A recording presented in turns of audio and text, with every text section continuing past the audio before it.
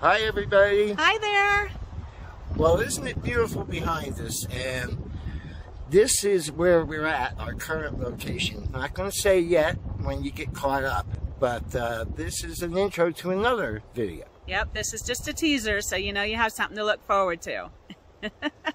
So this video is covering the second part of our journey south after the sugar beet harvest. And it covers the states of Kansas, Oklahoma, Texas, and New Mexico. And we did encounter some more problems along the way. You're going to see that. But it does happen, doesn't it? Stuff happens, yes. That's a nice way to put it. Thanks for watching, everybody. And if you haven't subscribed, please consider doing so. If you haven't checked out our other videos, please take a look at them. There's lots to see, how-tos, and campground reviews, and our travels as well. Thanks again for watching. Take care. Bye-bye.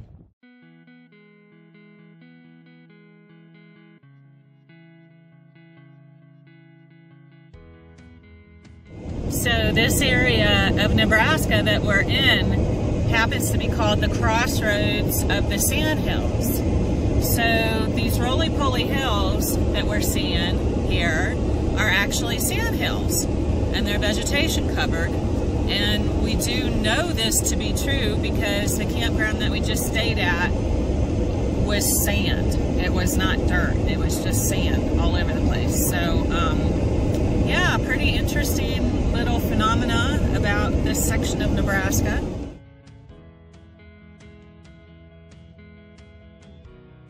After a very long 7+ hour drive, we pulled into our next campground in Lake, Kansas right at dusk and left again the next morning. Watching the weather, we were trying to make it to New Mexico before a cold front with freezing temperatures came through. So far, right on schedule.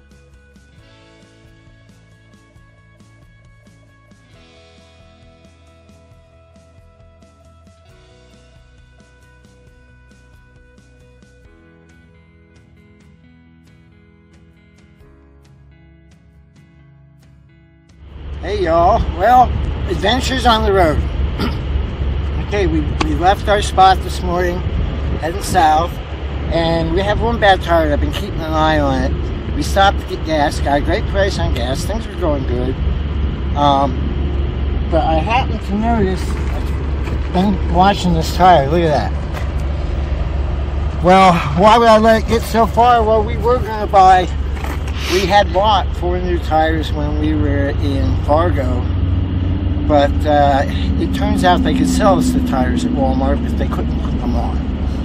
And it's really not Walmart's fault. The guy that is knowledgeable knew how to do it, wasn't in because his wife was in the hospital. So we just got our money back and hit the road, but here we are. So I've got the spare on, pumped up. We had an air compressor, we got a 4-way, and we have a hydraulic jack. You want to have the same things too, otherwise we could have had a very bad day. So we're blessed, really. We were pulled over, I spotted it, we had a place to instantly park and get it changed, and Sandy's bought lunch to boot. So we're counting our blessings and we're going on our way, forging ahead. How's that? Okay, so part 2 of our little tire adventure here was Sandy found the Walmart that was about a half hour out of our way, but not bad. And we got a new tire, got that on. Our spare is a 10-year-old tire, it has brand new tread. We certainly don't want to travel with a 10-year-old tire. I don't even know if we want to keep it as a spare, but it's on, it's balanced, everything's good here. Just got the spare mounted up. Put the cover back on, and it was at 30 psi. I pumped it up to 65, of course, when we're using it. I'm going to let some air back out so we're not carrying that extra weight. And if you believe that one, I want you to watch our channel. His wife didn't even believe that one. That was a little far-fetched. Wrap things up, and we're going to cut today short. We had originally picked out a campground still about 2 hours away, but decided to cut this day short. We spent the night at Sanford Yake Campground on Lake Meredith in Texas. This was a beautiful area, and we would have liked to explore a little more, but we were still being chased by freezing temperatures, so we only spent one night and got back on the road in the morning.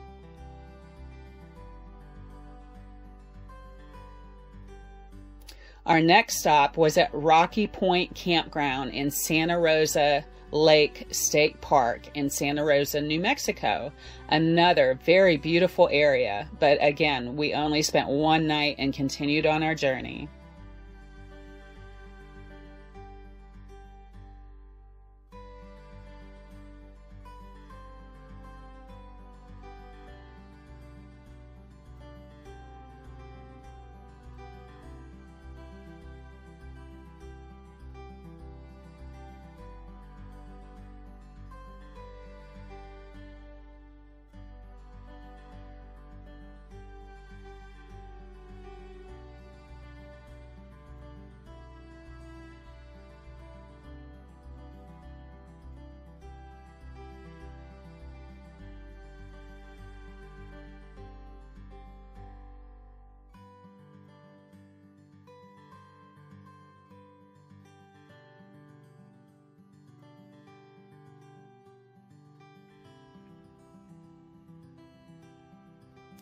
Just north of Socorro, New Mexico, we stopped at a rest area working our way to Quartzsite, and we are also working on, as Sandy said, problem number 3, which is a hub that's overheating.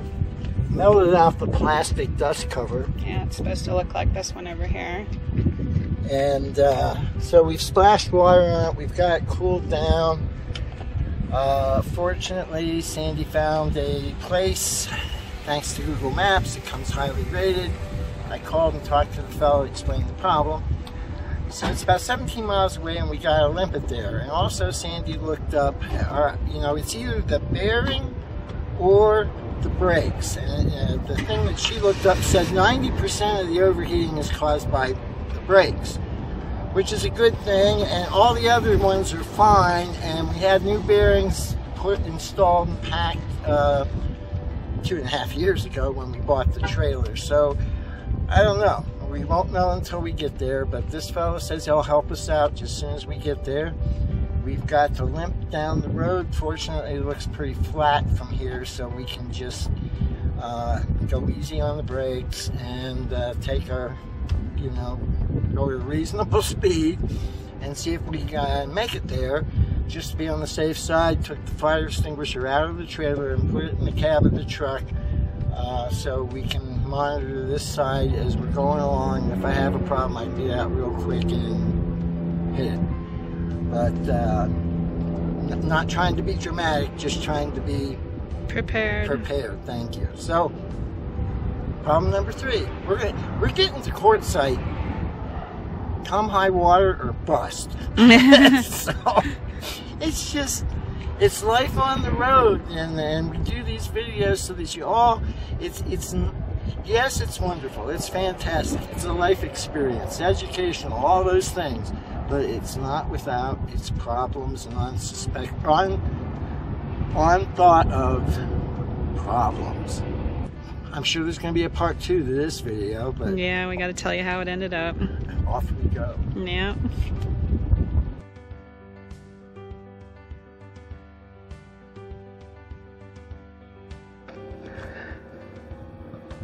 Okay, so wrapping up problem number 3. I'm just going to go right to the last video, why we were sitting at the rest stop. We saw all the smoke coming out of it. I felt the rim. It was incredibly hot, but you could not touch it.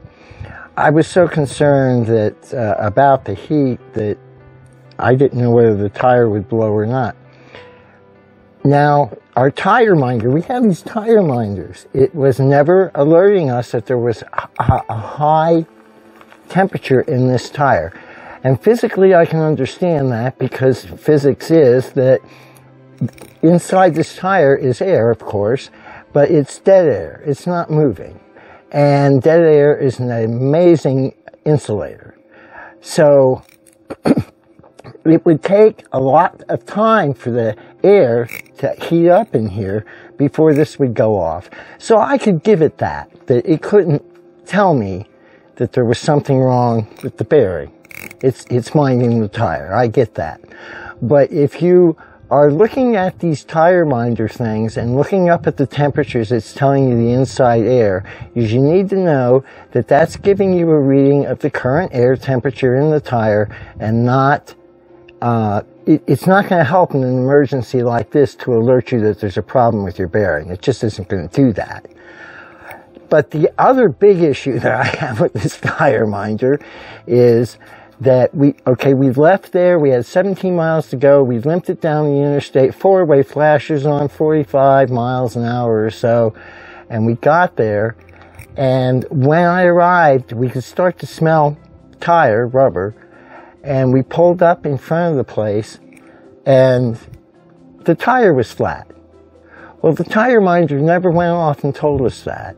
And I always, frankly, put a lot of stock in this thing, because every time I would take off one of these sensors to pump a tire up to make sure it was at 65 before we left the site, I sometimes would have the door open on the truck and I could hear it go off.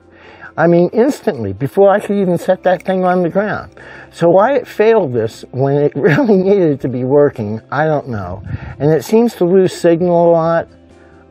Even though it was one of the highest rated units, it came with a special transmitter to boost the signal up to the truck. And it still is, I'm really on the fence with this thing. In some ways, it's kind of a pain in the tail, because every time it beeps, you're startled that something's wrong with your tires, and you stop and you look, and actually there isn't. So I don't know.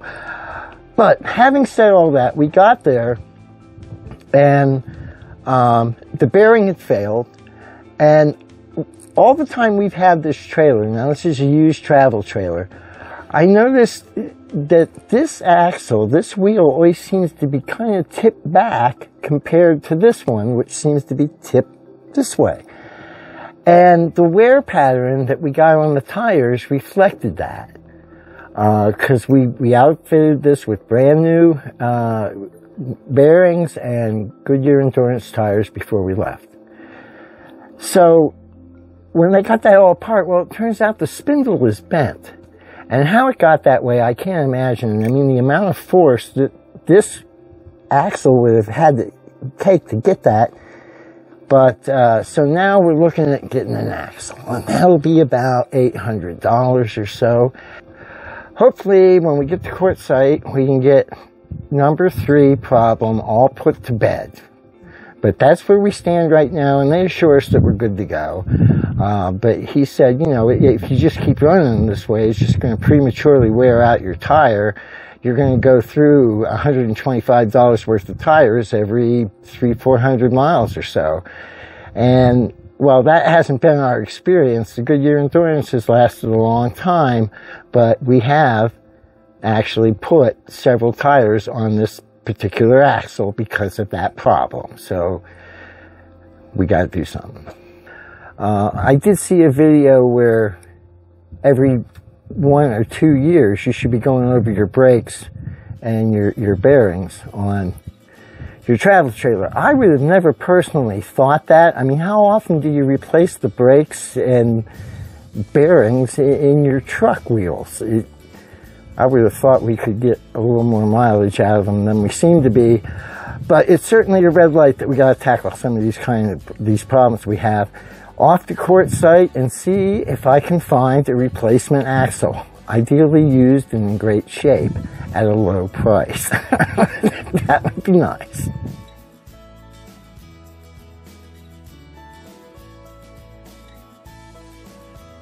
The really cool thing about New Mexico State Park campgrounds is they're really cheap. Only $14 per night for water and electric.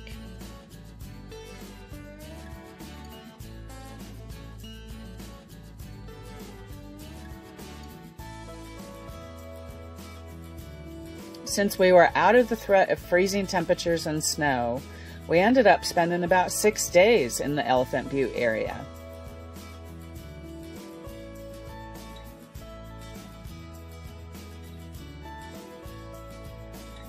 I found these wild melons growing right on the side of the road. They totally fascinated me. I was never able to accurately identify what it was, but I do know that it's most likely poisonous. In New Mexico. Major bummer. And our truck here is sitting on a boat launch. This is the Elephant Butte Lake and State Park area. And I've been told that 5-6 years ago, we certainly wouldn't be standing where we are now, that there was this whole valley was a lake, and you could launch from here and go north that way for over 20 miles. But that's obviously not been the case for some time, so it's kind of sad, but at the same time it gives a perspective into what the valley was like before it was flooded.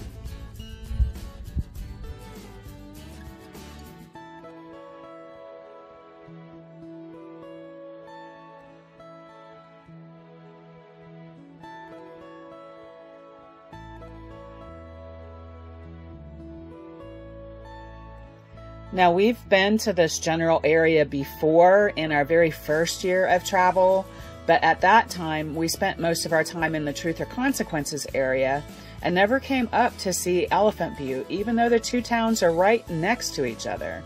So this time, we explored the Elephant Butte area further, which included the Elephant Butte Lake. Even though the water level was very low, as we've been seeing all across the country, we still thought this was an extremely beautiful area.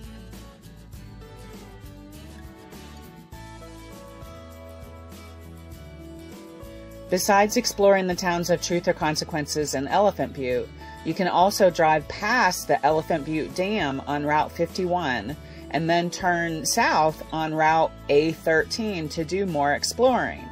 There's a historical marker for the El Camino Real. And you can also see the entrance to Spaceport America. Of course, we weren't able to just drive in the gate. They have tours leaving from the Truth or Consequences Visitor Center, and those tours take you through certain areas of the spaceport.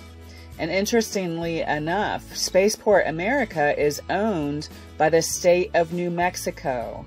Do you know of any other states that own their own spaceport? Enjoying, just relaxing for a while and getting ready to leave. A little motorized lifter up or downer thing has given up the ghost. So took the head off of it. I've looked for instructions for this thing online many times, can't find any. Anyway, 1/4-inch drive isn't taking much of this stuff, but I can get it down. I'll never get it up. I don't think this spatula can take it. So we have to go find an RV dealer and get our motorized lift for the front replaced.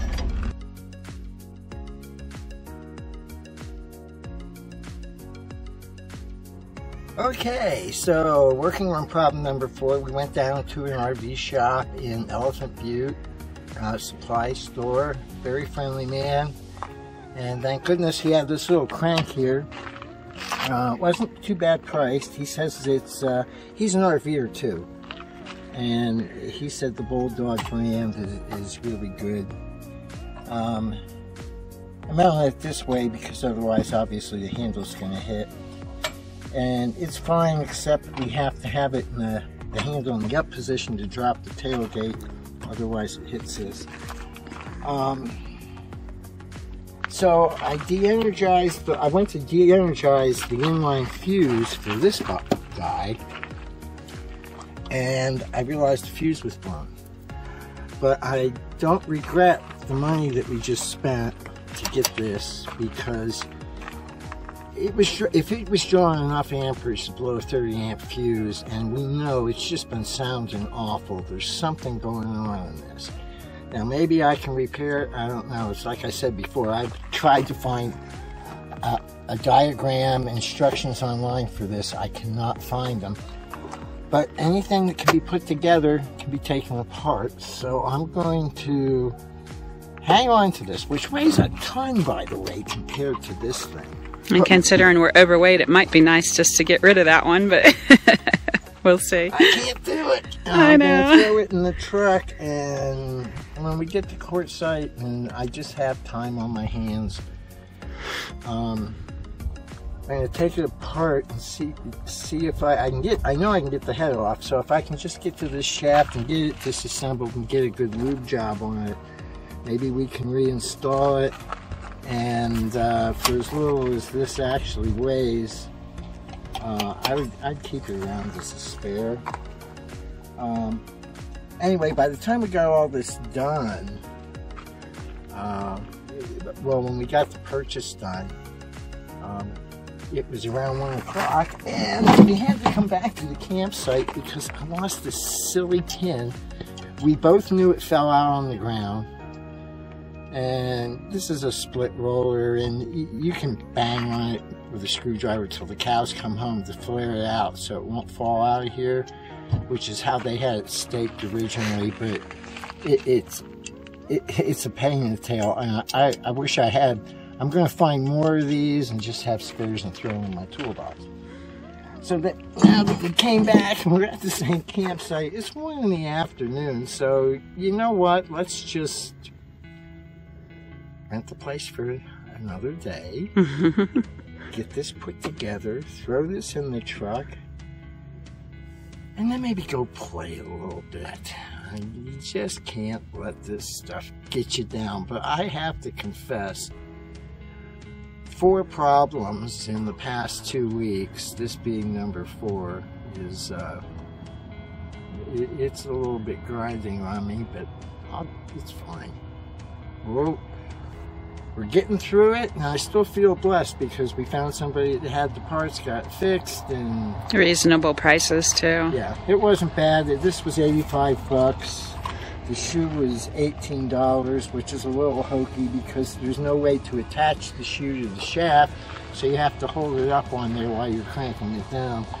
So I can drill a hole through it and put it through the existing hole in the shaft eventually. So I'm just going to pick up and then we can go play. Yippee! Yippee!